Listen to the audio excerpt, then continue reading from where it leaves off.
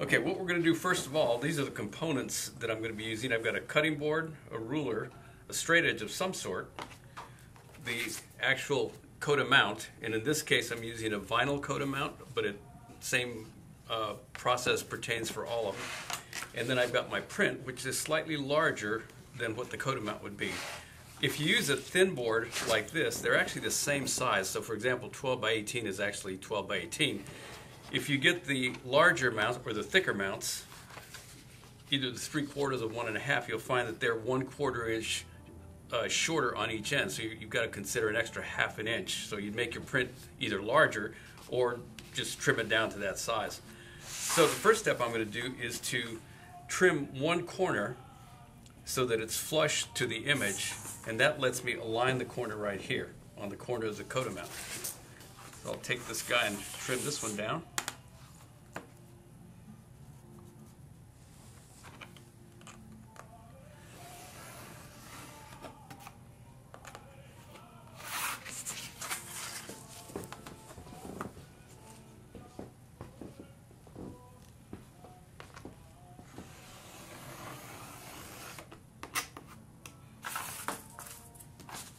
Okay, so now the print is trimmed flush to one corner, and that's the corner I'm going to put here. This will also help me to align the far edge on each side. So let me turn this guy so you can see him. I'm going to move this out of the way.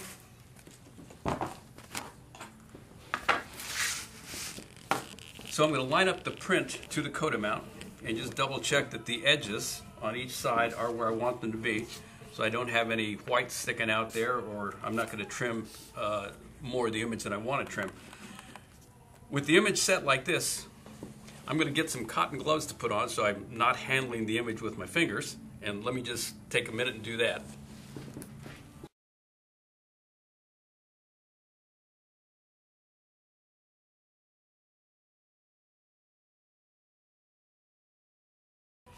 Okay, almost starting again here.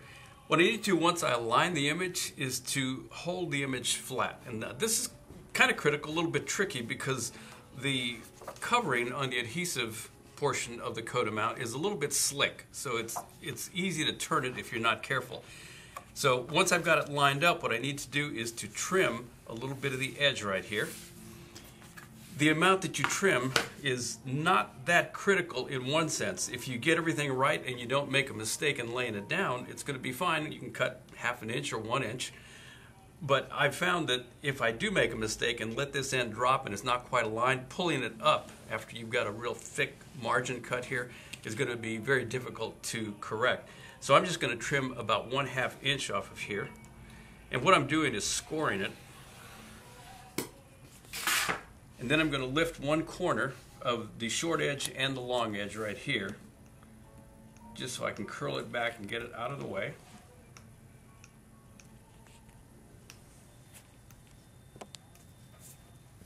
We'll just bend that back a little bit and do the same thing for this edge. So I've got those two edges pulled up, and this is just convenient so that when I start to pull the rest of it up, I'm actually able to grab that edge. So I'll just tip that down a little bit. And this is where our alignment pays off.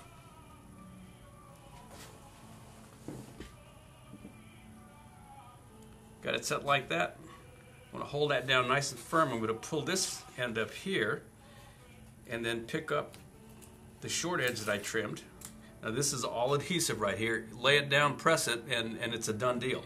So you got to be real careful. I'm going to lay it down from the center, swipe along here and along there. At this point, it's all done. The mount is set. So the only thing you have to be careful about is pulling it back and taking the air bubbles out. Let's switch my glove over to this hand. And by taking it off here, it makes it a little bit easier for me to grab this one piece that I've curled back. I'm going to pull this back, reach for that little corner that I peeled up, and very carefully pull it up like so, exposing the adhesive. If I lay this here, I'm really holding it up by the curve right here. I'm going to start from the center and push out and back and forth. And I'm peeling back the adhesive cover as I do that.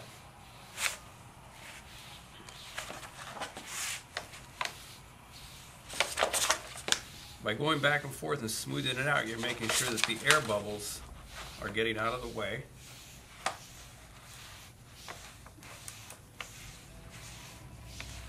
Now, is there any advantage to having a non-slick surface on here? Sure, sure. So it doesn't slide around so you like wouldn't have anything sliding around, yep. Yeah, okay.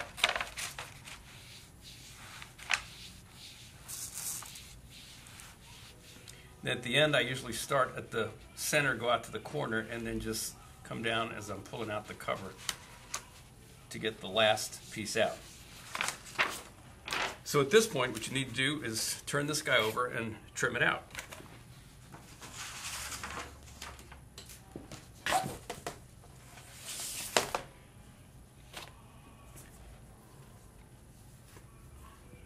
When you're using a thin mount like this, just about any cutter will do. What you're going to do is cut 90 degrees straight down and right up against the edge of the vinyl. I'm not cutting now, I'm just showing you this. You cut right along the edge of the vinyl. What I would do with something thin like this is also take my straight edge and put it on there. With the thicker boards, what usually works better is a nice thick knife, a thick blade, because you can actually lay the blade right up against the edge of the foam and it helps you to keep it straight. With something like this, it's too easy just to jump over, so I'm just going to use the straight edge as well. Put this guy here like that.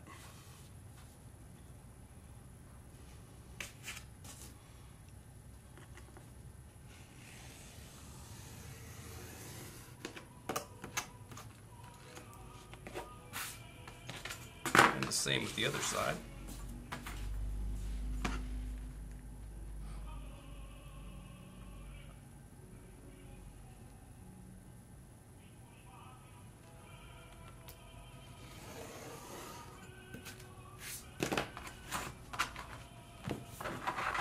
And there you go, there's the finished print. This one was off just a little bit, as you can see right here, but that's just my alignment. But that's as easy as it is to use the Codamount. And of course, if you're mounting this in a frame, you're going to cut in another 1/4 inch so it won't show the edging, but you do want to be a little bit more careful. And do use cotton gloves, even though I started without it, because this is just a demonstration. But using the cotton gloves, make sure that your skin oils don't transfer over to the image. And usually what I do before, after the image is printed and before I mount it, I will spray it with a protective spray. So that should do it. If you have any questions, just give Conrad or me a call. Thank you, Chuck. Easy enough.